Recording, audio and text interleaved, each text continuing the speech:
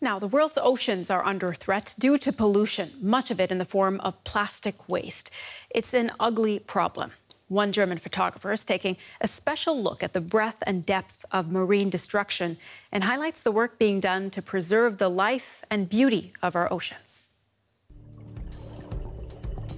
Environmental photographer York Hovest's latest project draws attention to the state of our oceans, with shocking results. This is not an island, but a mountain of plastic off Haiti. These are places of total pollution, where beaches have been destroyed, where people live in total misery. Hovest spent 10 days in Haiti last April. The island state has a severe waste problem. He accompanied an environmentalist who pays locals to collect plastic, which is then recycled. There are more than 150 million tonnes of plastic in the ocean. This year, the environmental photo festival Horizons in Zingst on the German coast focused its attention on the environment under threat.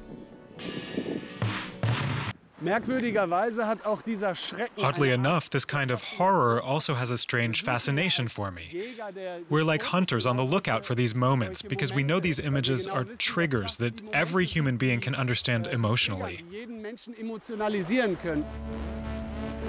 For his project, Heroes of the Sea, Hovest is documenting the work of those fighting against the destruction of our oceans. Hovest was with the conservation organisation Sea Shepherd for 4 weeks off the coast of West Africa, documenting overfishing and senseless torture. I've spent many weeks on ships, and the work of these activists, these biologists, these people I followed and was with and worked with, they're my heroes. At the beginning of December, Hovest and 2 of his friends planned to cross the Atlantic in a rowboat to raise awareness for Heroes of the Sea. The photos he's taken for his project will be used for a book and the video material for a documentary film.